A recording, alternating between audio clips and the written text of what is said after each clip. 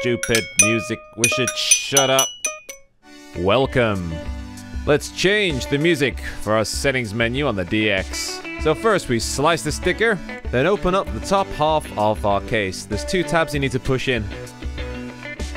This here is our micro SD. To get this out, we need to push in and towards the inside of the micro SD. And then there's a little hinge. We can just take it out. Now we need to put it into a USB reader or writer.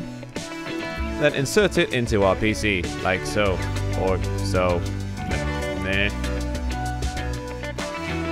If you get a little message asking if you want to scan a fix, you can push fix. Repair. If you ever see the word format, press cancel, get out of there. This is our DX micro SD. Now we're going to go into our music folder. This bg.mp3, this is the annoying music that you hear when you push the settings button.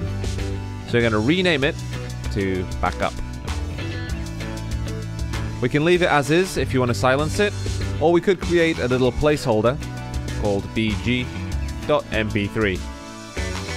Just to remind ourselves what the file name is. So any file in here called bg.mp3 will be played in the settings menu. Now we'll just eject safely. Now if we put the micro SD in our CX, nice silence on the settings screen. Oh yeah, so much better.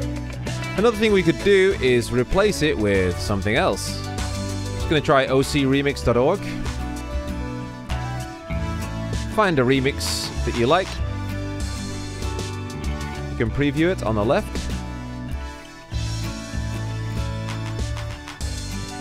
When you're happy, press download, and then right click on the top link, save link as.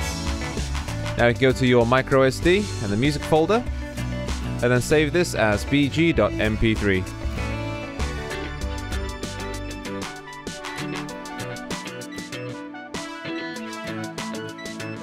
Right click, eject.